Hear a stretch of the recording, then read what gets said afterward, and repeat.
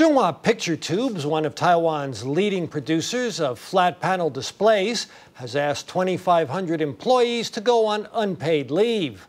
The Labor Ministry reports the number of workers on such leave has reached a 3-year high. The company warns business may not pick up until the end of next year, as experts believe the worst may still yet to come for the local panel industry.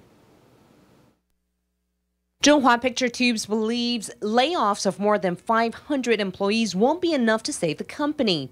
It has now applied to the Labor Ministry to grant 4 to 8 days of unpaid leave each month for 2,500 staff for a period of 3 months. The company also issued a statement saying that it may apply to extend this unpaid leave for up to 14 consecutive months. I suspect there is an underhanded plot to force workers to resign. The Ministry of Labor and the Local Labor Affairs Bureau should step in to assess working conditions at this company. The number of workers throughout Taiwan on unpaid leave has now reached 5,300. The local panel industry accounts for the largest amount. However, industry experts believe the worst is yet to come. Over the past few years, China has blindly expanded capacity and has continually slashed prices. I believe Chinese companies will survive, but the same may not be true for Taiwanese companies. I worry that this wave of unpaid leave could peak in the first half of next year. In light of a weak economy and China stealing panel orders from Taiwan, many experts worry that this period of unpaid leave may be followed by layoffs.